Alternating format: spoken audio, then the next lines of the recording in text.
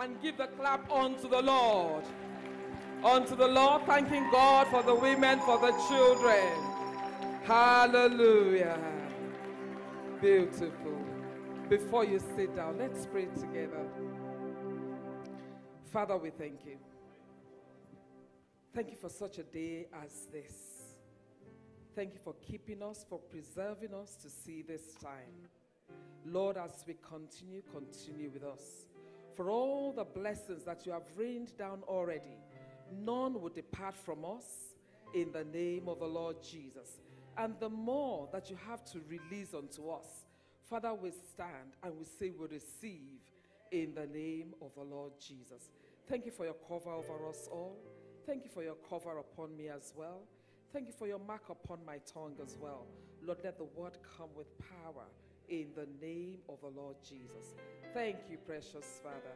In Jesus' name we have prayed. Amen. Please be seated in his presence. Hallelujah.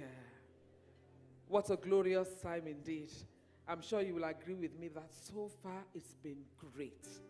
God has been good to us. And I want to thank all those who have gone on ahead of me. In fact, the sermon has been preached. Do you agree? The sermon has been preached. The children have spoken.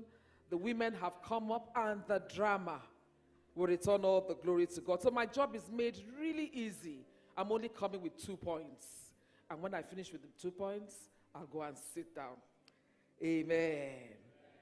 My Bible verse is not a departure from our verse. And it's from Psalm 71, verse 21. Psalm 71 and verse 21. You shall increase my greatness and comfort me on every side. So maybe when I read it first, you were just getting into the verse. So I will read it again. And if you believe, stamp it with an amen.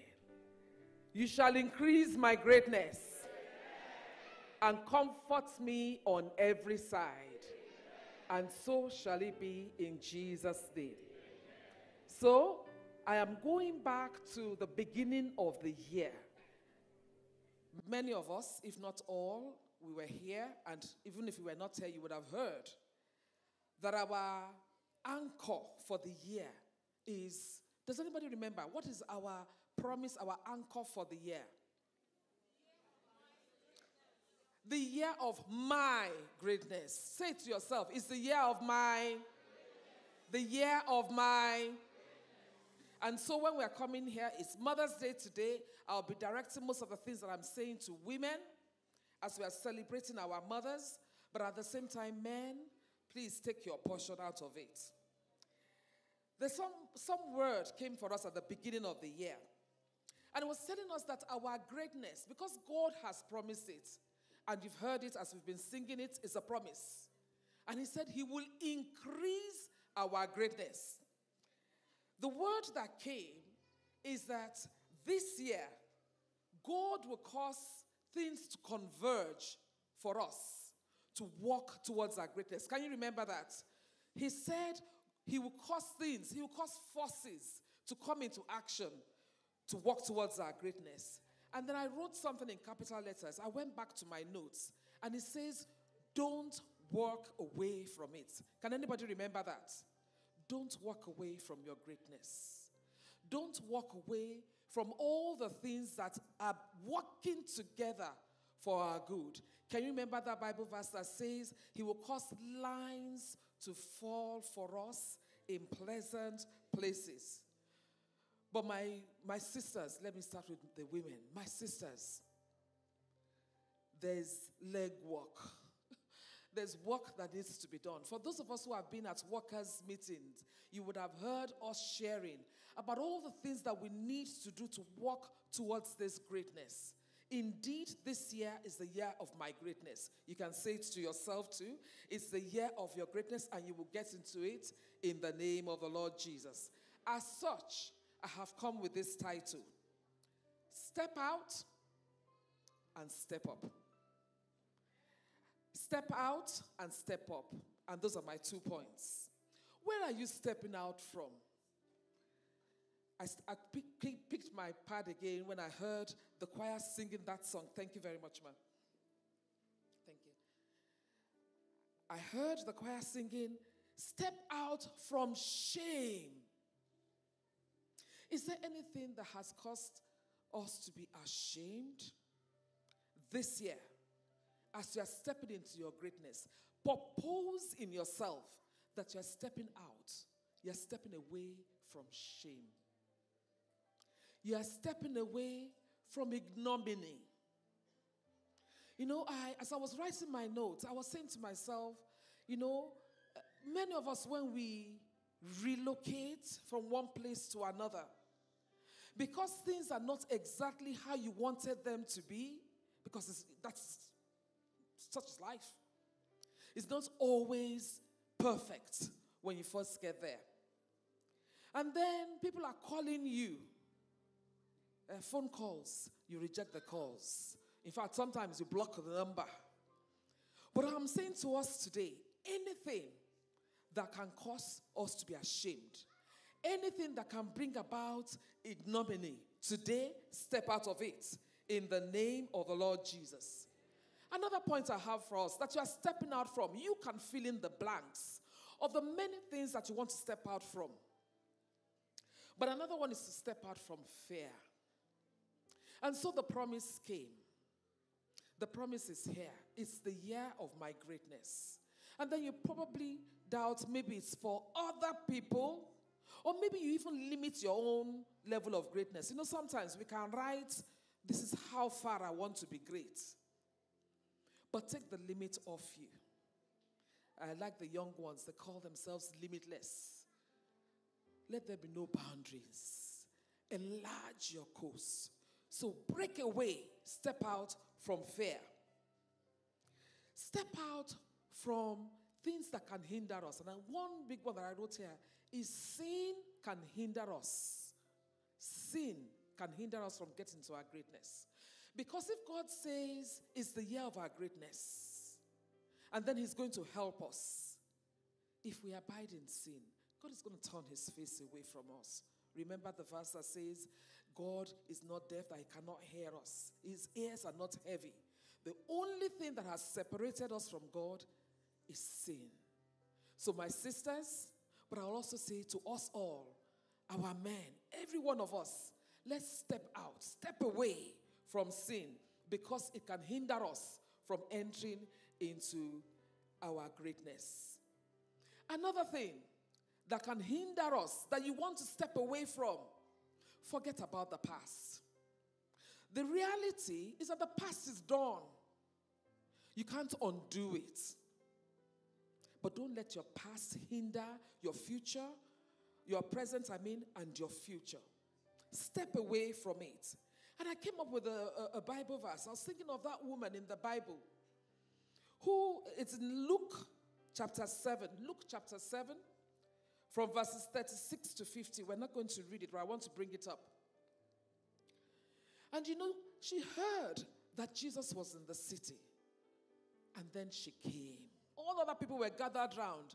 Maybe the saints were gathered round. But this woman came, the sinner.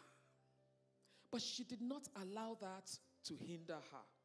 Remember what she did? She even stepped out. She stepped away.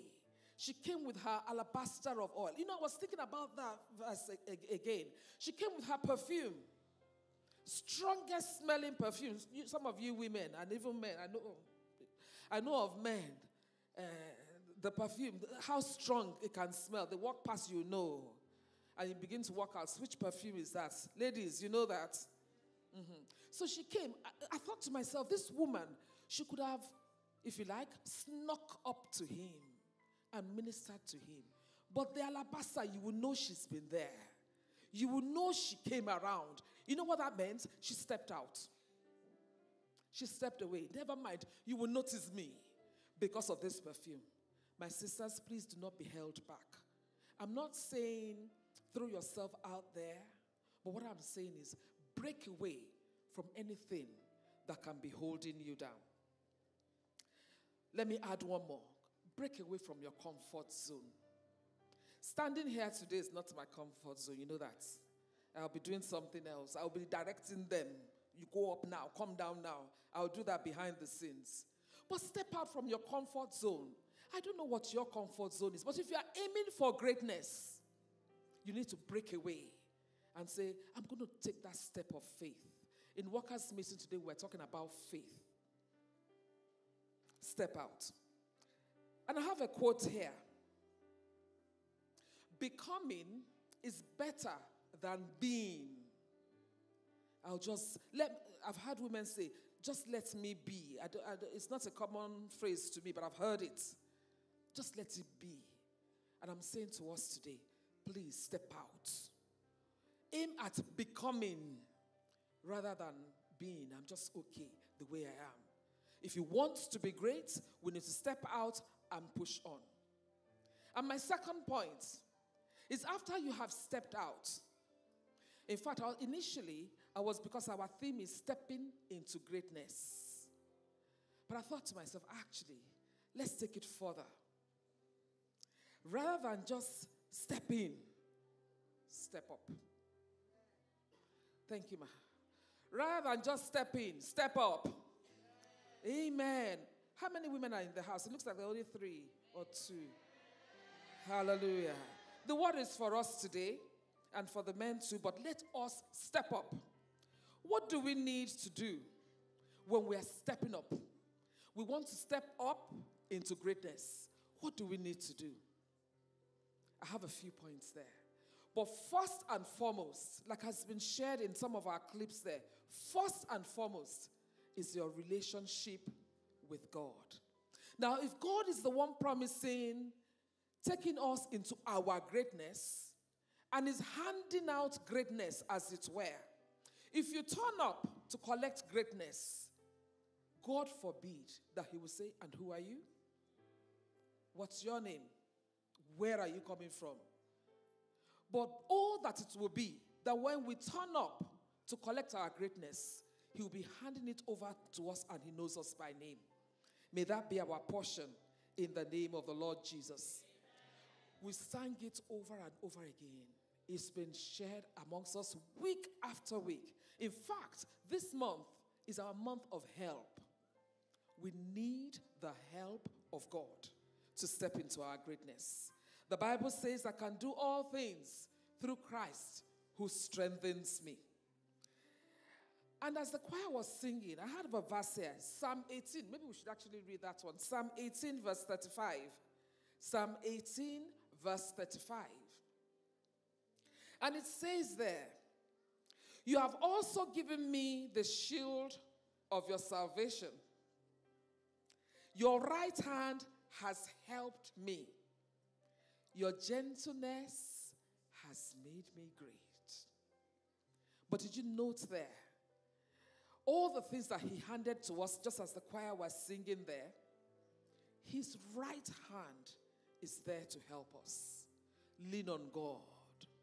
I don't need to go over previous sermons.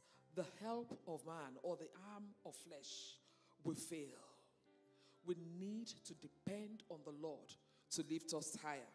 So that's the first one in our relationship with the Lord. We are growing to be like Christ. Christ is the example that has been set for us. Not that I have counted myself to have attained or already perfected, but I press on. Or dare I say, but I step up until we get to what the Lord has prepared for us. I'm paraphrasing from Philippians 3 and verse 12. Women, what then? What else can we do? There are some weapons that have been given into the hands of women. Well, everybody, but women, we know how to deploy these weapons, these ammunitions of prayer. Women, let us pray. For those women in the house, you will know that one of the things that we are kind of working on this year is we're holding prayer high up this year. We've even talked about our prayer pop-ups, our prayer meetings, our night vigils. Please join us when we put the calls out for us. But let us pray. It's a weapon that has been given into our hands. There's a weapon of praise, and I think we're quite good at doing that. But apart from doing that publicly, Sister Grace came up and was talking about, her prayer life being revived, her praise being revived. Women, let's go back even to our secret places. It's easy to do it out here, but use that weapon also in your private place. And that applies to me as well. Let me quickly go to the next one on that step up. It's to step up in your relationship with people. Yes, we have God as our main helper, but also there are people around us. We've talked about people helping us, but also be a help to somebody else. You might notice something about someone. There might be an area where you can help. Please help. But the main thing is have relationships with people. Onyinye was talking here. No man is an island. You cannot do it yourself. You need somebody else. I think she was talking, you need somebody else to hold your hand. You need to hold somebody else's hand for us to help ourselves towards our greatness.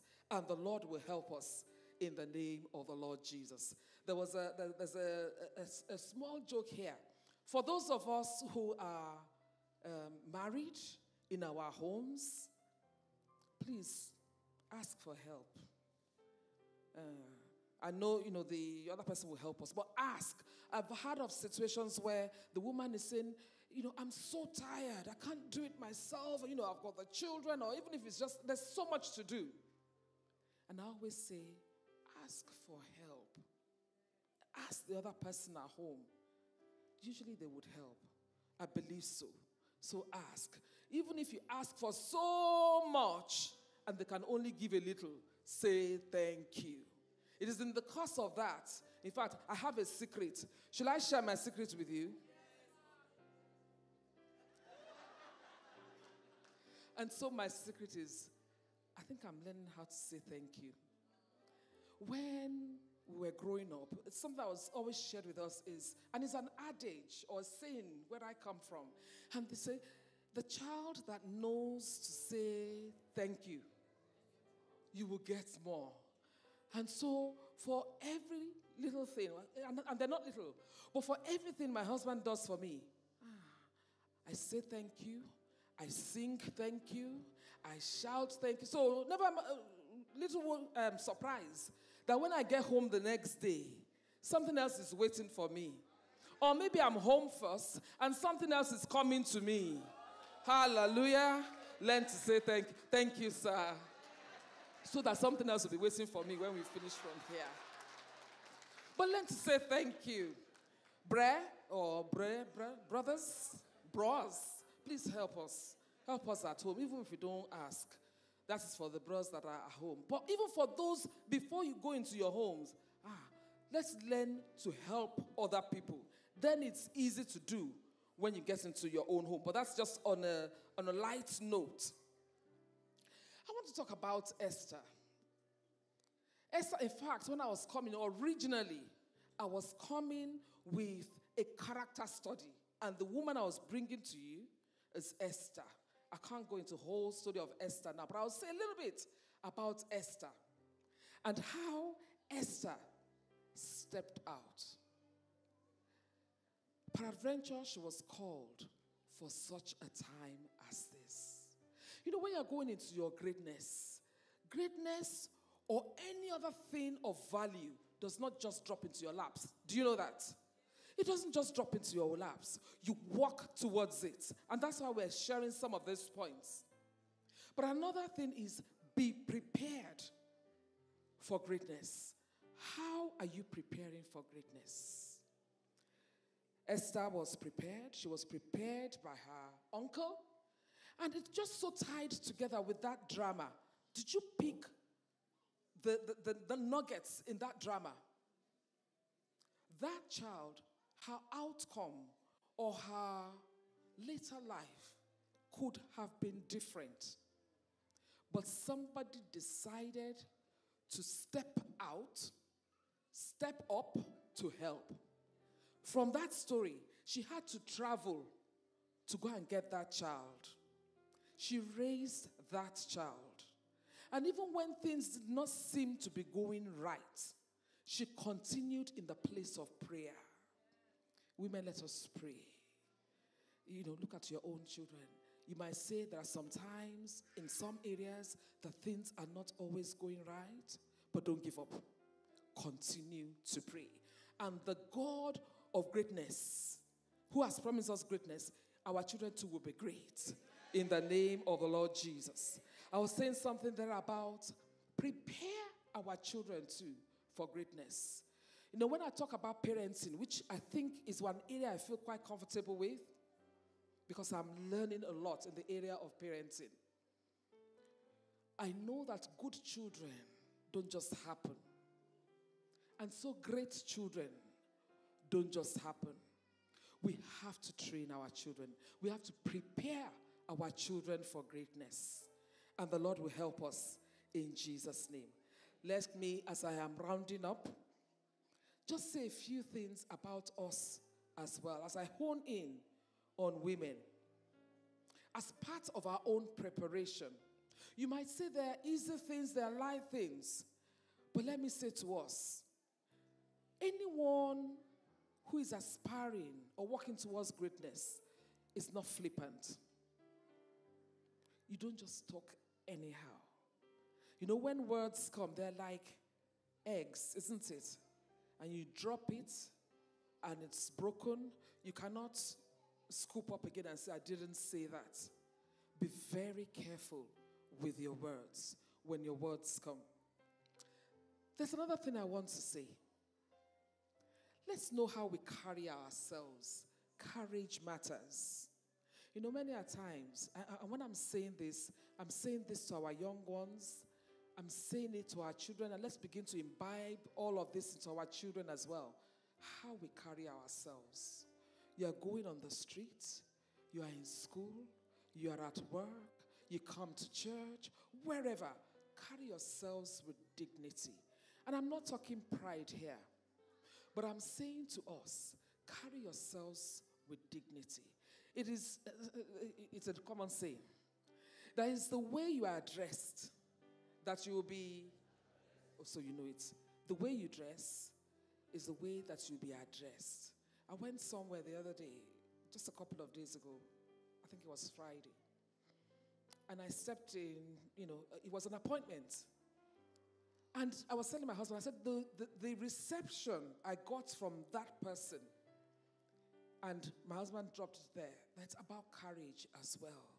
If you go into a meeting or into an appointment or anything in a sloppy manner, that is how you'll be addressed. And so I'm speaking to the women today.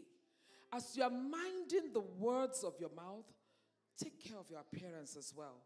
Take care of how you carry yourself, and you are being prepared for greatness. I think I've got one more point, and then we will rise up to pray.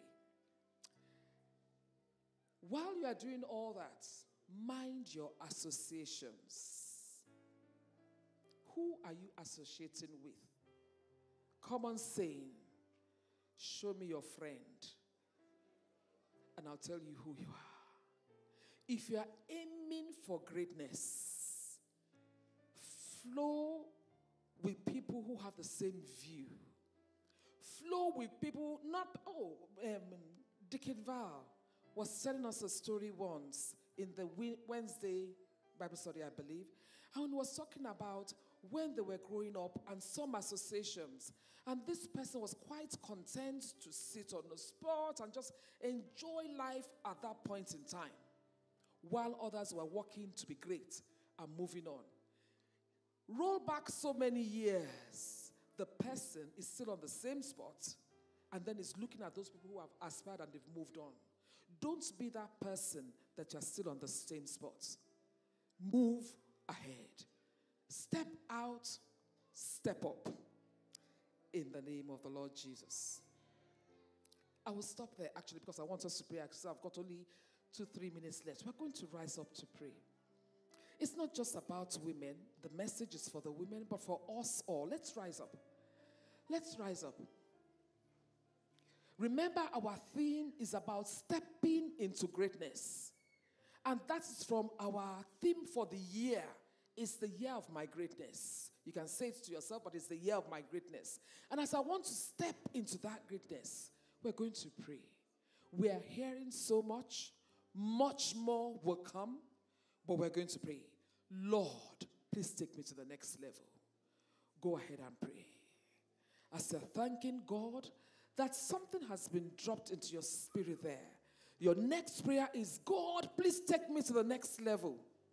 I don't want it to be that people who left Aberdeen last year, they will come back this year if I'm still in Aberdeen and I'll be on the same spot. Pray, God, please take me to the next level.